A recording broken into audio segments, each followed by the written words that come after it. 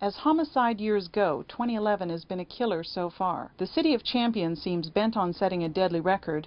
In the past week alone, 3 murders put the Edmonton murder rate at 32. With summer just half over, there have already been more murders here than there were all year in either 2009 or 2010. On the 27th, we got notified of a burned vehicle with body or human remains in it.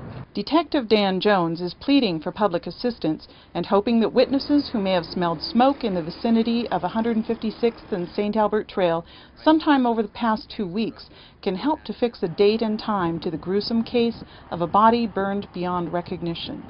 The most significant burnt-out vehicle I've ever seen. It was basically, there was nothing left of it that wasn't burnable left. The 31st homicide of the year occurred Thursday night when a man died from knife wounds following an altercation at Mary Burley Park, right behind the Edmonton Remand Center.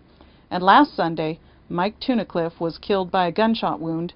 He was homicide victim number 30. For Sun News, I'm Jackie Larson.